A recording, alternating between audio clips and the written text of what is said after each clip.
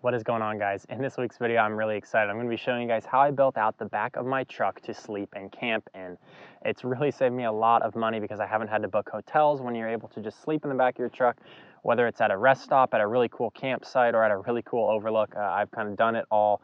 So I used to have my SUV built out, and then I just built out my truck a few months back when I got it, and I've been really happy with it. So I'm just going to talk about some of the specs of the truck, as well as then kind of show you guys how I built it out, some of the storage space, as well as some of the key items that I bring with me.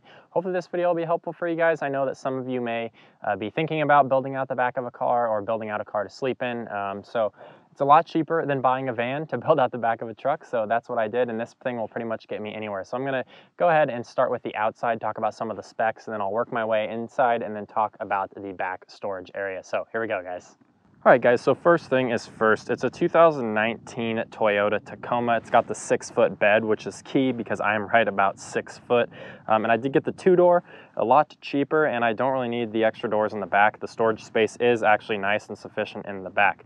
So then we will move to the tires. I've got some BFG KO2s on here. They work absolutely amazing for off-road and on-road purpose.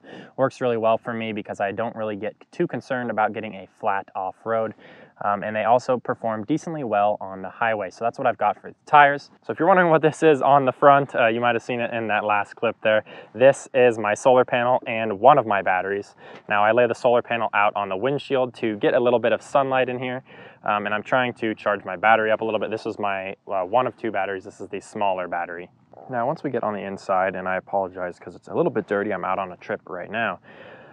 What I like to do with the back, there's actually quite a bit of storage, especially on the other side, which you'll see in just a second. On this side behind my seat, I like to put my grill. This is just kind of my bathroom bag, and then my duffel bag here with my clothes in it.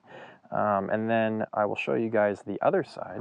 Then on this side is kind of where all the fun stuff is. So in the front seat, I've got some shoes down here.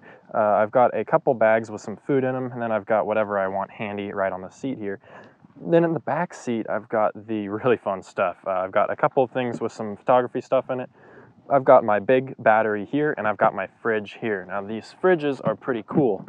I'll open this up. You can see I've got a lot of stuff in the fridge. It's pretty much full. And this big battery here will run this fridge for probably 3 to 4 days without being charged. And then of course when I need to charge it, that's why I've got the solar panel on the hood. So a lot of really cool stuff inside the truck. Now this is what the back looks like when it's all put together. I've got a lot of cool options in here. Obviously I sleep right here.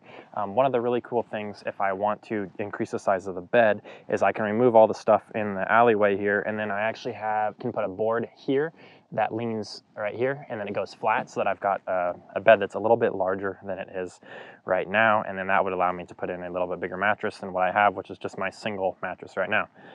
One of the really cool things that I like here is the food drawer. This slides out. You can see I've got some food. I've got a cutting board. It's kind of messy right now. I just went down a dirt road, so it really bumps stuff around. But this is where a lot of the other food is in here. And then I've got some storage in these two spots here. The way that works is you just have to flip both of these notches up, and we'll see if we can reach the other one here. And then this just completely comes off. And in there, I've got some other stuff, some less needed stuff, but I do like to put stuff in there. And the latches are really key because then it makes it so that stuff does not bounce around on the dirt road. And this thing right here, the wood on the top, doesn't bounce around. So I've also got some storage in the back. I'm going to show you guys. I need to remove the bed. So give me just a second to remove the bed, and then we'll hop back on. And this is what it looks like without the bed. A little easier to see everything now, but I want to show you guys the cool storage back here. So the drawer only goes as deep as right here. And then now once you get back in here, we've got these holes, and I can use those holes to pull this up. And this is where I have a lot of stuff that I don't use a lot. You can see up in the front there, I've got a lot of stuff for when you get stuck or if your tires need air or whatever. And then down here, I've got some extra batteries and some different cooking utensils and stuff like that I don't use that frequently. So and then in the back corner, usually I have to put my dirty clothes back there. You can see I've got my computer sitting here right now. Sometimes that changes. And then, of course, I've got the water here. So lots and lots of storage. Of course, this right here is one whole section, but I have the lid in 2 pieces. So a lot of storage. I'm thinking about building a drawer over here on the side, but this works really well for what I need to do. Now when I built this, I essentially put a big board on the bottom here that you can see, and that board allowed me to build on it. So everything on here is built on the board. You can see these pieces that are sticking up, that is connected to this board on the bottom. And then it's all wood, and then carpet is stapled on top of some of the surfaces just to make it a little bit smoother. I really like having this edge next to the bed. It kind of gives me a wall next to the bed, which works really well. And then, like I said, I can put another board on top here to make the bed go all the way over, and that piece has carpet on it as well. So lots and lots of space. And this is all done using wood, and of course some screws and different tools like that. All right, so just a couple more things that I wanted to mention now that I put everything back in here. First of all, this sleeping bag is really, really nice. I just recently got it. It's from REI. I can't remember the name, but I will include it in the video description. And this thing is nice because it unzips on both the left and the right. It's super big and comfy. It's down to 20 degrees, which works well for almost anything that I'm gonna sleep in my truck for. And it's big, long, and wide. You can see, maybe you can see, it's a rectangle rather than a mummy bag, which I use mummy bags for backpacking, and I like to be able to have a comfortable bed when I'm in my truck at least. And now the other thing that is in here that's really nice is, you probably can't see it, but there's an electric blanket that I put in the bed, and it plugs into this car cigarette lighter, which happens to plug right into my battery right here. I just plug it into that battery. And then in the middle of the night, all I have to do is hit the button to turn on the blanket. The blanket is just a cheap one off Amazon, which I'll also link below, and that one stays on for a half an hour or 45 minutes, depending on which setting you use. There's no like hot, medium, cold temperatures. It's just one temperature, 30 or 45 minutes you choose, and then you just have to push the button on the battery to turn it on. So that's really nice to not only preheat my bed, but if I wake up in the middle of the night and I'm cold, I can just simply click the button and I get 30 or 45 minutes of warm blanket, and it's just a click of a button right next to me.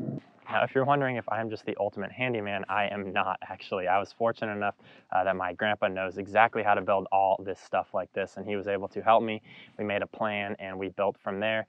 So we drew up our plans, figured out all the dimensions, and then we went from there. I'm fortunate to have someone with all the tools in my life because I personally don't own very many tools. So if you're looking to build something like this and you don't own tools, try and find someone that does own tools. That is my best piece of advice for you, and try and find someone that has built something like this before, or really built anything before, because there's a lot of things that you are going to make mistakes on if you haven't made those mistakes on other projects before. So overall though, this is a really, really nice way for me to be able to spend the night in the back of my truck, really wherever I'm at, and spend the night comfortably. Alrighty guys, really hope you enjoyed that. Like I said, I'm gonna put links to all of the items that I mentioned in the description down below. If you guys have any more questions, feel free to reach out and let me know.